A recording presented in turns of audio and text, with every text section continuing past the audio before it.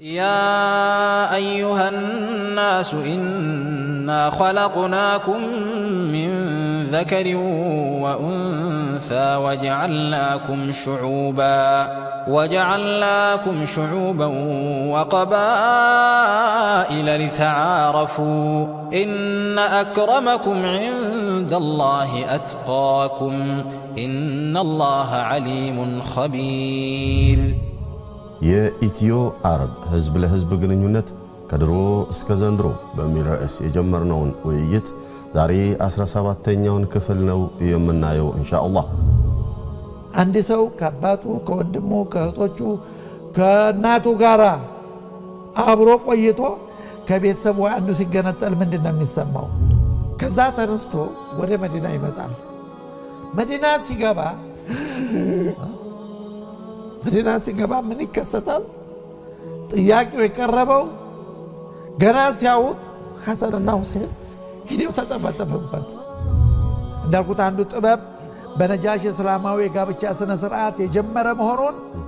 ለታሪክ ለማሳየት ነው።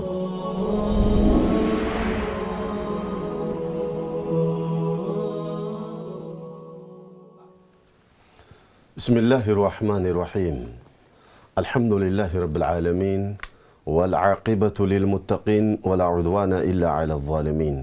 ثم الصلاة والسلام على المبعوث رحمة للعالمين نبينا محمد وعلى آله وصحبه أجمعين وبعد أيها الأحبة السلام عليكم ورحمة الله وبركاته يا إتيو عرب حزب لحزب ግንኙነት ከድሮ እስከ ዘንድሮ የሚለውን የውይይት ርዕሳችንን ዛሬ 17ኛውን ክፍል ነው የምናየው ኢንሻአላህ ወዐዘ ወጀል። በባለፈው ፕሮግራማችን ያየነውን ነጥብ ካስታወሳችሁ ኡሙ አይመን ወለደች። ነብዩ ሰለላሁ ዐለይሂ ወሰለም ከምንም በላይ ተደሰቱ። ለምን? ኢትዮጵያዊ ሴት የነብዩ አሳዳጊ ተንከባካቢ ልጅ ወልዳ በማየታቸው ስለሚለው አንስተን ነበር የቆም ነው። ከዚያው እንቀጥላለን። እኛው ጋር ቆዩ።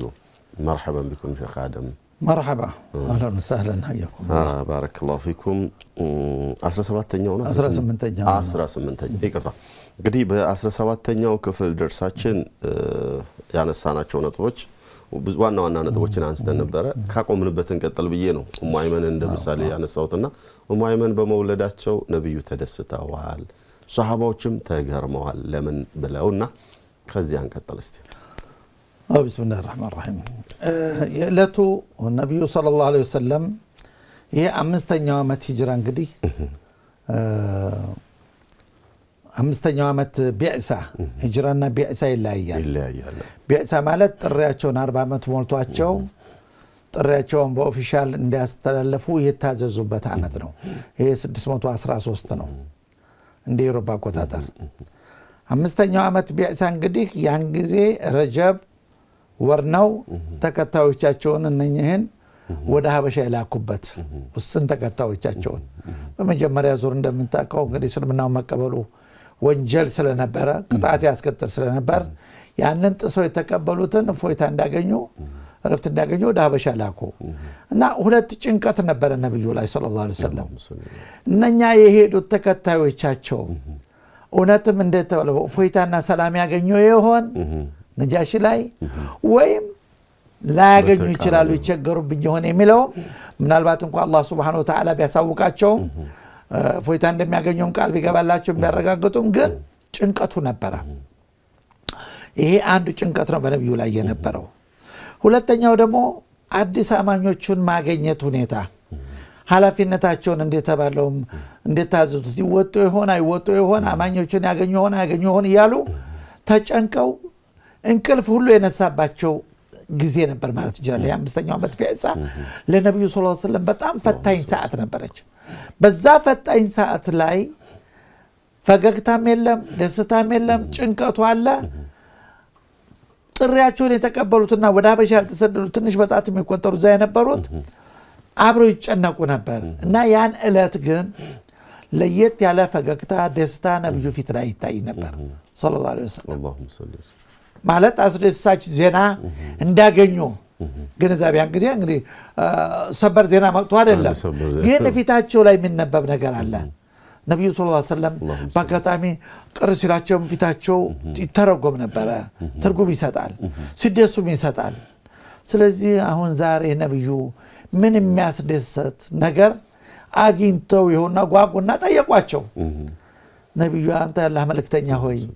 ምን የሚያስደስት ዜና አግኝተው ነው እንደዚህ ዛሬ ፈገግታውም ደስታውም የተንጸባረቀው ብለው ሲቷቸው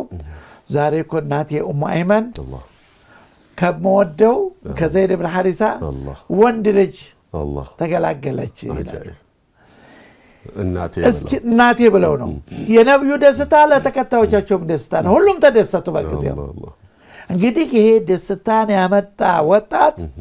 ኡሳማ ቢን ዘይድ ምን ያህል ወደፊት ከበሬታ እንደሚኖረው በነብዩ ላይ መገንዘብ አለበት ፍቅር ተፈጠረ ለዚህ ነው እኮ መጠሪያው ሂቡ ወኢብኑ ሂብ ረሱላህ ነበር ይባላል የሚወዱት አባቱም ዑመር ኢብኑ ኸጣብ አጋጣሚ በዘመናቸው ለልጃቸው ለአብደላህ ኢብኑ ዑመር 3000 ድርሃም ሲመድቡ ለኡሳማ ግን 400 ድርሃም ነበር 4000 ድርሃም ነበር የመደቡት አብደላህ ኢብኑ ዑመር ሄዱና ጠየቋቸው ዑመርን አንተ የነብዩ ኸሊፋ ሆይ ለኡሳማ ቢን ዘይድ 4000 ድርሃም መደብክ ለኔ ለልጅህ የመሪው ልጅ ማለት ነው 3000 መደብክ ምንድነው ሚስጥሩ ሲል ኡሳማ እኮ እሱም አባቱም ካንተና ከአባቴ የበለጠ ተወዳጆች ነበሩ ነብዩ ዘንዳ ሰለላሁ ዐለይሂ ወሰለም የዑመር መልስ ተመልከተ እዚህ ላይ ካንተም ከአባትህ ከአብደላህ እና ዑመር ኢብኑ ኸጣብ የበለጠ ከኔ ማለታቸው ነው አላሁ አክበር ኡሳማ ቢን ዘይድ ከና አባቱ ከነ ዘይድ ኢብኑ ሐሪሳ እኒ ሁለቱ ተወዳጆች ነበሩ ስለዚህ ይገባዋል መልስ ተቀበልኩ አለ አብደላህ ኢብኑ ዑመር ሐቅ ነው ለዚህ ብሎ ኡሳማ እንግዲህ ከዛን እለት ጀምሮ ከነብዩ ክንድና ማቀፍ አልፎ አያቀም ከቤታቸው ምርቆ አያቀም ሐሰንን የፋጡማ ልጆች ሲያቅፉ እሱንም በጎን ያቅፋሉ ለዚህ ብለው ነው አቅፈው ሁለቱንም ግራና ቀኝ አርገው ጌታዬ ሆይ እወዳቸዋለሁ ወደዱት ለማንኛውም ይሄ ልጅ ይሄ ኡሳማ ቢን ዘይድ እንግዲህ ነብዩ ቤት ሰለላሁ ዐለይሂ ወሰለም ወህዩንም ያዳመጠ እያየ የነብዩንም ሰለላሁ ዐለይሂ ወሰለም ታሪክ ኡሳማ እኮ ትልቅ ቦታ ከነ ሐሰን ከነ ሁሴን በላይ ነበረው ሌላው ቀርቶ አንድ እንኳን ወንጀል የሰራች ዝሙት የሰራች ሴት እንድትመታ በድንጋይ ተወስኖባት ጎሳዎቿ ለማዳን ፈልገው ሸምጋይ ሆነው ማን ነው ነብዩን ሰለላሁ ዐለይሂ ወሰለም የሚያሸንፈው ሲባል ምህረት እንዲያደርግልን ሲል አሊ ጋር ሄዱ አቡበከር ጋር ሄዱ ዑስማን ጋር ሄዱ ዑመር ጋር ሄዱ መኮ ለነብዩ ተወዳጅነትና ፍቅር ያተረፈ ቦታ ያለው ክብደት ያለው ኡሳማ ብቻ ነው በልጅነቱ ገና ይተላልቅ ሰዎች ይያሉ ይሄ ሊዳኝ ነው እንግዲህ እሱ ነው እንግዲህ የሱ ነው ተሰብነ በአጋጣሚ የኡሳማ እኮ ሚና ከተፈጥሮ አንዱ ያበሻ ዘር ሐረግ ያለው ብልህነትና በሳልነት አለው ምንለው ኡሳማም በዚህ ያስመሰከረ ነበር እሱ ነው ብለው መጥተው ጠየቁት ሄደና ያ ነብዩላህ ሆይ አረንዶ የከለ ጎሳዎች መጣው ሽምግልና ለከውኛል ነብዩ ዛሬ ተናደዱ ወደ ሚንበራቸው ወጡ የእንግዲህ ተላከው የሚወዱት ነው ግን ሐቅ ነውና መመሪያ ነውና ያንን እንግዲህ በሱ ሸምጋይነት ለተዘም ከናንተ በፊት የነበሩት ሀብታሙ እንትን ካለ አይፈጸምበትም ነበር እኔ ግን ልጄ ፋጡማ እንኳን በትሰርቅ እጇን ቆርጣለሁ እንኳን ሌላው ልጄ ፋጡማ ህግ ነው ሸሪዓ ነው አይቀርብለው በቃ ወሳናቸውን አርጉ ተቆረጠኝ እንደማንነው እንግዲህ ኡሳማ ያለውን ቀረቤታ ነው ምንወስደው እዚህ ላይ ኡሳማ ከነብዩ ሰለላሁ ዐለይሂ ወሰለም ያንን የነብዩን ስብዕና የነብዩን ታሪክ የነብዩን ማንነት በደንብ አርጎ እንደውሃ እንደ ምግብ የጠጣ ቤታቸው ሳይርቅ ያደገ እሱ ነው በነገራችን ላይ ኡሳማ እኮ የነብዩ ሰለላሁ ዐለይሂ ወሰለም ወንድም ነው ምክንያቱም ይብሏታል ወንድም ማለት ነው ስለዚህ ኡሳማ የነበረው እሱ እንግዲህ እንዴት ሊሆን ነው አሁን እኮ ሚናው ልንመጣ ነው በነብዩ ዙሪያ የነበራቸው ሚና እያንዳንዳቸው ሀበሾች በነብዩ ዙሪያ የነበሩ ሰለላሁ ዐለይሂ ወሰለም ሴቶችም ሆነ ሀበሾች ወንዶችም ሆነ ይሄን እስልምና ነብዩ ሰለላሁ ዐለይሂ ወሰለም ጥሪው መሰረት ከሚድሩ መስዋዕትነት ከፍለዋል ለዚህ ብሎ በእንትና ጦርነት ጊዜ በበድር ጦርነት ኡሳማን ጊዜ የ14 አመት ወጣት ነበር ለማሳተፍ ፍላጎት ስለነበረው መጣና በጣቱ በግሩ ላይ ቆሞ መርዘሙን ሊያሳያቸው ሞከረ ነብዩ ሳቁና ሰለላሁ ዐለይሂ ወሰለም ገና ነኮ መቼ እንደተወለደ የት እንደተወለደ ቋቃለው ገና 15 አመት እንኳን አልሞላህም እኮ ተዋሉት አለቀሰ ይባላል እንዴት ለዚህ ከለከሉኝ በኡሁድ ጦርነት ጊዜ ተሳተፈ ከዛ ቀጥሎ እንግዲህ ከህልፈታቸው በፊት አሁን የኡሳማ ቢን አዛላይ ጎልቶ ታሪኩን ስንመጣበት በኋላ በሰፊ እንወራለን እዚህ ጋር የሚያሳየው እኮ የህፃናትን መብት ወይም የልጆችን መብት ምን ያህል እንደሚጠብቅ ወትሮ ባባሁኑ ጊዜ እንኳን ህዝብ በመሞላበት ጊዜ መሳሪያ ባለበት ጊዜ ህፃናትን ለወታደርነት የሚያሰልፉ ሰዎች አሉ ብዙ ባለናለ ታሪኩ እንደማንም ኡሳማ እንግዲህ ዛቤት ያደገ ተመለመለ ልዩ አማካሪያቸው ሆኖ ተመደበ የአይሻ ኬዝ እንኳን ሲመጣ ይሄ አንገት ሀብሏ ጠፍቶ ሙናፊቆች የሰሩት ሚና ቁርአን ውስጥ ከሚመጣ ድረስ እኮ የነብዩ ቤት በጣም ተወዛግቦ ነበር ያን ጊዜ ኡሳማ አንዱ ብይን ከሰጠው ነው አንተ ያላህ መልእክተኛ ሆይ አይሻ በዚህ አትጠረጠርም ተቁርአን ሳይመጣ ቁርአን ሳይደኝ ፍትህን ሳያመጣ ኡሳማ ግን ሐሳቡን አቅርቧል ምን ይመስላል ኡሳማ የአይሻ ጉዳይ ሲሉት በምንም አይነት አላምንም አለ አላምንም አይሻ ይሄንን ወንጀል አልፈጽመም በምንም አይነት እና ቤቶና ያፈርሱ ነው ባጭሩ ወዲያው ቁርአን መጣና ፍትህን ሰጠ ስለዚህ ኡሳማ ነበር ሌላው ከልፈታቸው በፊት እንግዲህ እንደምናቀው ኡሳማ አባቱ በተለይ በ7ኛው አመት ሂጅራ እነ ጃዕፈር ከዚህ እንደተመለሱ 16 አመት ቆይተው ያን ጊዜ ሞታ የሚባል ጦርነት ተካሂዶ ነበር 3000 ለ200 የተፋለሙበት 3000 ለ200 ሮማውያን 100,000 ዘመቱ ከአረቡ ዓለም ደግሞ ከዛ አካባቢ አረቡ አሸዱ ኩፍረው ወደ ፋቃለ ደግሞ ከዛ አካባቢ ደጋፊዎቻቸውን ሰብስበው 200,000 ለ3,000 ነው ፊልሚው የነበረው በሞታ ጦርነት ነብዩ እንግዲህ ኃይል አዘጋጅቷል ምክንያቱም ነብዩ አንንም ቢሆን ምክንያት አለ ለምን ኃይል ያሰማሩት በዛን ጊዜ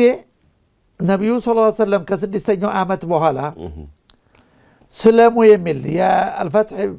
ምዕራፍ ኮረደላቸው በኋላ መካን እንደሚከፍቱ ካበሰራቸው በኋላ አላህ Subhanahu Wa Ta'ala እና ፈታህና ለከ ፈትሐ ሙቢና ለንጉሶች ሲልኩ የነበረው ሰላሙ የሚል ጥሪ ነው እያንዳንዱ ዲፕሎማሲያቸው ጥሩ ይዞ ሄደው ጥሪ ሰላሙ ነው አብደላህ ኢብኑ ሁዛፋ ለኪስራ ሄደ አብደላህ ضميري ለሐበሻው መጣ ሌላው ለመቀውቀስ ሄደ ለግብጽ ሌላው ለሄራቅል ሄደ በክፍለ ሀገር ገዢዎች ደግሞ የማማ በስራ ላሉት ላኮ በስራ ለተላከው ተመዳቢያቸው ወይ ተወካያቸው የበስራ የሮማውያን ተወካይ የነበረው ገዢ መልእክተኛውን ገደለ የነብዩ መልእክተኛ ይሄ ትልቅ ስተት ነበር በዛን ጊዜ ምክንያቱም ታጥቆ አልሄደም ሰራዊት ይዞም አልሄደም የሄደው መልእክት ለማድረስ ነው መልእክት ለማድረስ የሄደን ሰው መቀበል ያለ መቀበል ይስፋንታ ነው መብቱ ነው ገደለው ያን ነብዩ ትልቅ ሐዘን አምጥቶባቸው ነበር አንድ ተወካያቸው ሲሞት እንግዲህ ጀማሪው እሱ ነው መልእክተኛ ለዚህ ብለው የበቀላ ጦርነት የሚሰጥ ኃይል መለመሉ ኃይሉን ሲመለምሉን ማን አረጋው አንደኛ ዘይድ ኢብኑ ሐሪሳ እንዲመራ ማለት ባንዲራውን ይዞ መሪ የጦር መሪው ማለት ነው እሱ ከተሰዋ ጃዕፈር ኢብኑ አቢ ጣሊብ ጃዕፈር ወዳው እኮ ተመልሶ ነው ያው በወራት እኮ ነው ኸይበር ሳቸውን ካገኘ በኋላ በእኛ ሀገር ዑለማዎች አቤት እንዴት አድርገው እንደገጠሙት እኮ ይሄ ጃዕፈር ብሎ ነው ነምልሞትን ይያሉ ገጥመውለታል በደም እሱ ከተሰዋ ጃዕፈር አሉ አብደላ ዘይድ ኢብኑ ሐሪሳ ጃዕፈር ከተሰዋ አብደላ ቢን ረዋሃ እሱ ከተሰዋ ሰራዊቱ የራሱን መሪ ይመረጣሉ ለዚህ ብለው ምክር ሰጥተው 3000 ታጥቄ ኡሳማ አብሮ ሄዷል በዛን ጊዜ በአጋጣሚ አባቱን ተከትሎ ያ ፊልሚያ ተካሄደ ነብዩ ሰለላሁ ዐለይሂ ወሰለም መዲና ሆነው በሳተላይት ይከታተሉ ነበር ሳተላይት ማለት አላህ በገጠመላቸው በዛን ጊዜ አሁን ያለው አረብ ሰዓት ወላ ናይል ሰዓት አይደለም አሁን ዘይድ ብን ሐሪሳ ተሰዋሉ አሁን ጃዕፈር ባጋጣሚ ቀኝ ክንዱ ሲመቱት በግራጁ ያዘው በግራጁ ሲመታ በዚህ በተቆረጠው በእጁ ያዘው ባንዲራው ወደቀ ማለት ተሸነፈ ነው ከዛ በኋላ ሰየፉትና ሞተ አብደላህ ብን ረዋሃ ተቀበለ ደሞ የሱንም ያስተላልፉ ነበር ሶስቱም ደሞ ወደ ጀነት ሲበሩ ክንፍ ተገጥሞለት ጃዕፈር ሲበር ጃዕፈር ጦያር እኮ የተባለው በዛ ጃዕፈር ጦያር ሲበሩ አሁን ወደ ጀነት በረሩና ከዛ በኋላ ለጃዕፈር ሚስት ለአስማ ቢንት ኡመይስ ሄደው ልጆቹን አቅፈውና አብደላህ ብን ጃዕፈርን መርዶውን ነገሯት እንደማንም ሰራዊቱ ማንን ይመርጣል خالد بن وليد مرتا خالد بن وليد እንግዲህ 3000 ይዞ ዲል ተገናጨ 200 አሸነፈው شوف ከዛ በኋላ ኡሳማ ባባቱ ፈረስ አባቱን እዛ ቀብሮ ባባቱ ፈረስ ተመለሰ አሁን ነብዩ ሰለላሁ ዐለይሂ ወሰለም ከማለፋቸው በፊት ሰራዊት አዘጋጁ በሮማውያን ምክንያቱም አቀደው ነበር ሮማውያኖች በመዲና ላይ ለመዝመት ያ 3200 አላሸነፈም ያንን ለመቀበል ብለው ሮማውያን ዝግጅት አደረጉ ያንን የሚከላከል ኃይል መመስረት አስፈለገ አሁን ለዛ ጦር መሪ ማንን መደቡ ኡሳማ ቢን ዘይድን ገና 18 አመት ያለው ወጣት ነው 18 አመት ያለው ወጣት በስሩ ማን ተመደበ አቡበክር ዑመር እና አቡ ዑበይዳ ነሳድ ኢብኑ አቢ ወቃስ እና አብዱራህማን ኢብኑ አውፍ ከሙሃጅሮቹም ከአንሷሮቹም አስደናቂ ነበር ታላላቅ የሚባሉ ሰዎች በዛን ጊዜ እንግዲህ ነብዩ ሰለላሁ ዐለይሂ ወሰለም ታመው ነበር በጣም ጁርፍ የሚባል ካምፖስ ከመንጨቱን ስልጣናው መስጠት ጀመረ ኡሳማ 18 አመት ወጣት ለአቡበክር ስልጣን ይሰጣል በዛን ጊዜ ሲታመሙ መጨረሻውን እስከማይ ድረስ አልሄድም ብሎ መጠበቅ ጀመረ ነብዩ ሰለላሁ ዐለይሂ ወሰለም እየተዳከሙ መጡ በመጨረሻ ላይ መጣና ሊጎበኛቸው ሲል መናገር አይችሉም ነበር ዘግዚ እጃቸውን ቀና ያረጉ ዱዓ አረጉለታል ያ ዱዓ ዲሉን እንዲቆናጭ አላህ ተባበረው እርዳው የሚል ነበር ደማንም ህልፈታቸው መጣይሳቸው ህልፈታቸው ሳቸውን ከቀበረ በኋላ ጉዞውን ጀመረ ያን ጊዜ እንግዲህ ጉዞውን ከመጀመሩ በፊት አቡበክር አልተተኮም አቡበክር ከተተከሉ በኋላ አንሷሮቹም ሌሎችም እንዴት ይሄ ወጣት አሁን ሮማን የሚያህል ታላቅ ስርዓት እንዴት ይሄንን ጦር እሱ እየመራ ይሄ ክፍተት ይሰጣል አደጋ ነው ስለዚህ መሪው እና አቡ ዑበይዳ ያሉ እነሱ መሆን አለባቸው እንጂ ለምን እሱ ይሆናል የሚል ጥያቄ መምጣት ጀመረ እዚህ ላይ ዑመርን ወደ አቡበክር ይልኳቸዋል ሌላ ትልቁ ውዝግብ ተከስቷል ዘካቢ የተከሰተው ውዝግብ ምንድነው ነብዩ በህልፈታቸው የተነሳ ዘካን ከፍለም የሚሉ ከስልምና የሚወጡ ክልሎች ጣይፍና ጅዳ ወይ መካና መዲና ብቻ ነበርኩ የቀሩት ሌላው በሙሉ እርተድ ሐሳቡን ቀይሯል ነብይ ነኝ የሚሉ ደግሞ እነ ሙሰይለመተል ከዛብ እና ጦለይሃ እና ፈይሩዝ ድልም እንኳን ተገደለ መጀመሪያ የመን ላይ የነበረው ትልቁ ዝግብ ነበር ያ ባለበት እንዴት የኡሳማ ይሄንን ጦር ይዞ ወደዛ ይሄዳል ነብዩ ሰለላሁ ዐለይሂ ወሰለም መጀመሪያ ብላን ሰጥተውታል እንዳለ ቦታ ሄደህ አጥቃኑ ያሉት ለኡሳማ አቡበክርን ሸምጋይ ሆኖ ዑመር መጡና ሲጠይቋቸው ጺማቸውን ያዙና አቡበክር ለዑመር ሰከለት ከኡሙከ እንዴት ነብዩ የመደበው መሪ ሊቀይር ይችላል ሰለላሁ ዐለይሂ ወሰለም አላደርገውም አሉ እሺ አይ ያዘዙት ጦርማ መሄድ አለበት የፈለገ ይሁን ወሰል ከዛ ተመልሶ ዑመር አቡበክራችሁ አቡበክር አልተቀበሉም ሐሳቡን ይሄድ ብለዋል ተወስኗል በቃ ካሉማ እንግዲህ ጨራሉ ዝግጅቱን ጀመሩ አቡበክር ወጡ አሸኛኘት ላይ ያረጉ የ18 አመት ወጣት ፈረስ ላይ ሆኖ አቡበክር ኸሊፋው በግራቸው ሆኖ መጓዙን ጀመሩ ሽኝት ያደርጉ እሱን ተደናገጠ አንተ ያላ የነብዩ ኸሊፋ ሆይ እንዴት ብዬ እኔ በፈረስ ሄዳል ወይ ሰው ይወጡ እኔ ለውረድ ወይ እኔም በግሬ ልሄድ አንተማ አዛዥ መሪክ ሆነህ ስለዚህ አንተም ባለህበት እኔም እስኪ ሷቡን ባገኝ በግሬ ልሸኝ ተዳርገለ ብለው ሸኝ شوف አቡበክር ኡሳማ በፈረስ ላይ ሆኖ 18 አመት ወጣት ሮማውያን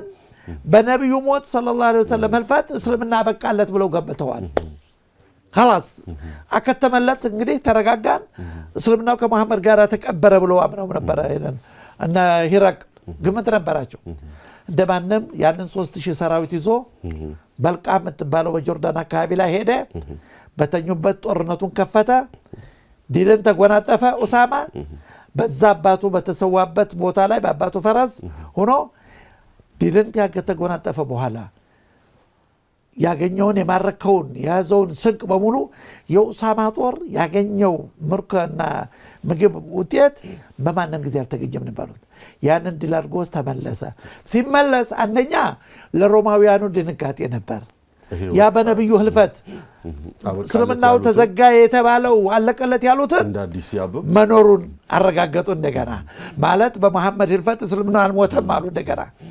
እዚህ ደግሞ ሙርተድ የነበሩት ያንኑ አካባቢ አሁን የኡሳማ በአጋጣሚ 7 ቀን ነው የቆየው እዛ ዘመቻ ላይ 7 ቀን ያ 7 ቀን ለአቡበክር ትልቅ ፈተና ነበር ማለት ይችላል ያንን ዲል አድርጎ ሲመጣ ግን ወደ መዲና እንደገና እነኛ እስልምናን የመካድ ሁኔታ ፈጥረው የነበሩት ተከስቶ የነበረው እንዲቀዘቅዝ ሆነ እዚህ ነው እንግዲህ ሚናው የኡሳማ ዲል ማድረጉ ይሄማ በሮማውያን ላይ ዲል ያደረገ ወጣት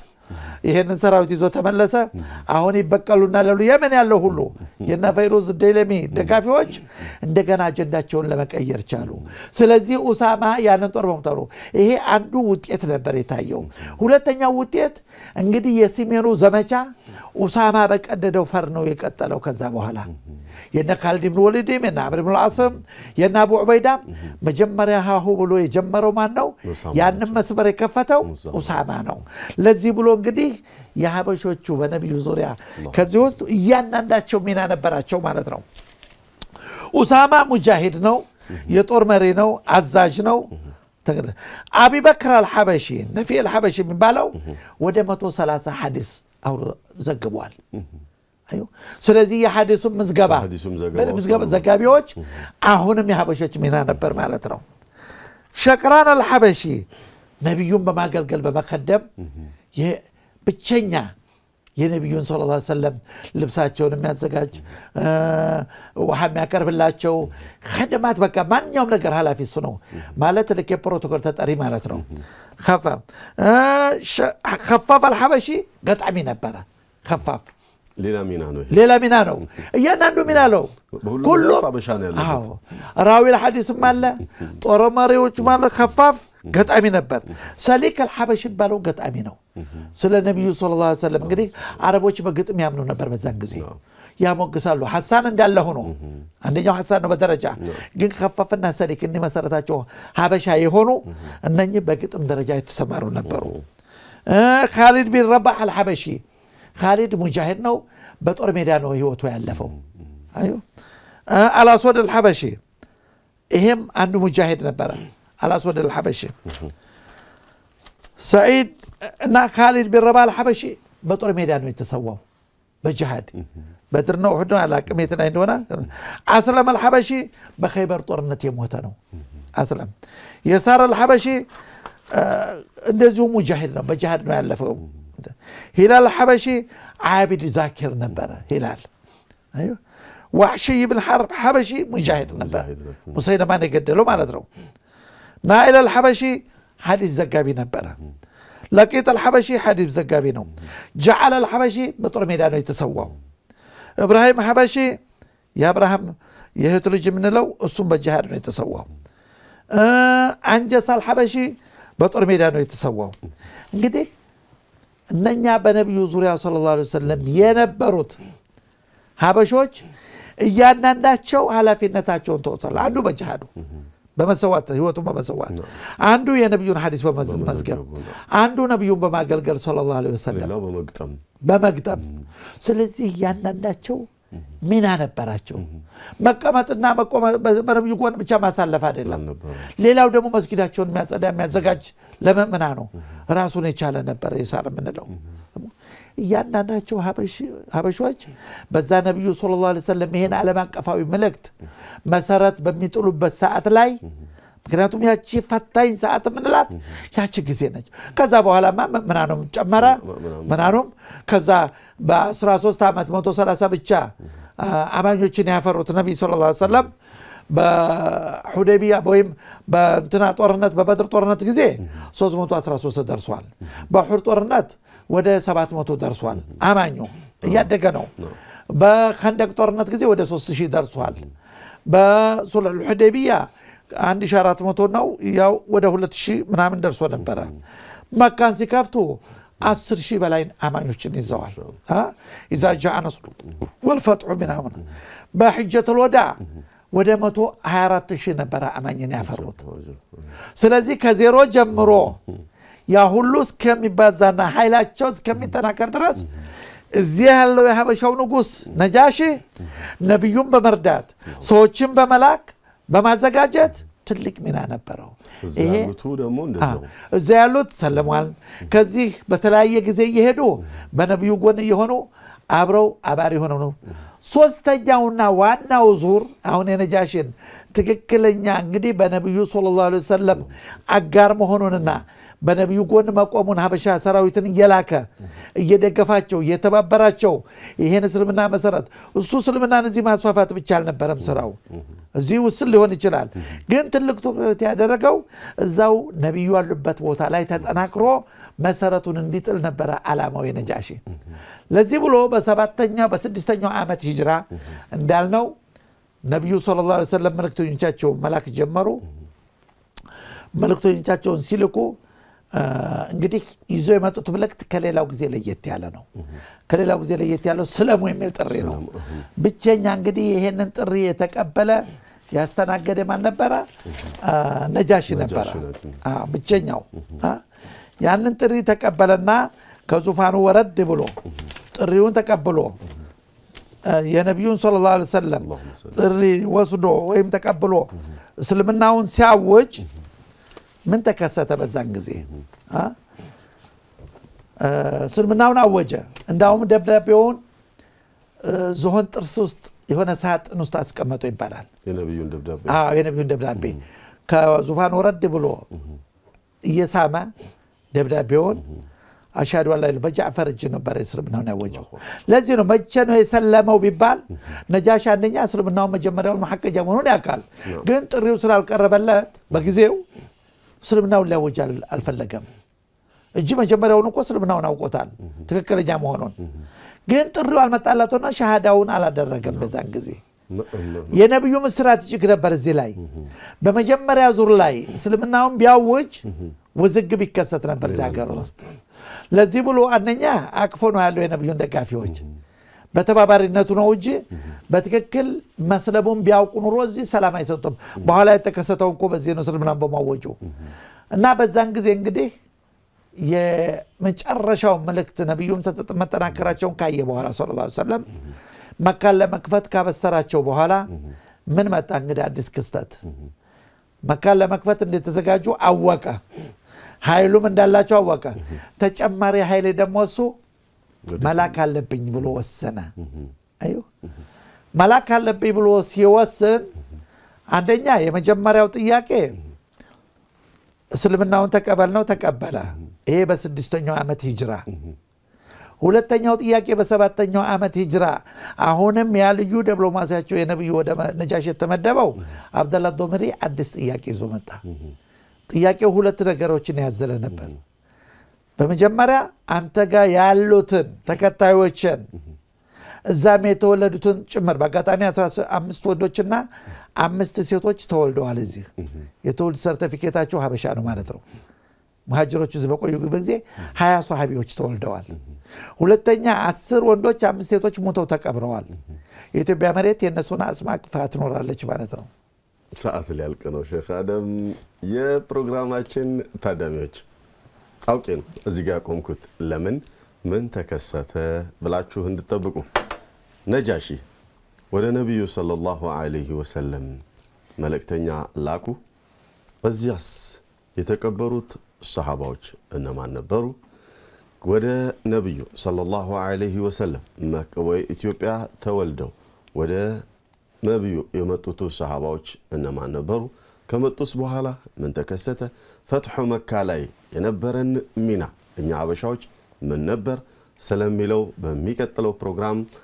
እንድትከታተሉና እንድንከታተል ለዚያ ብዬ ነው መንጠልጠሉ ነው የፈለኩት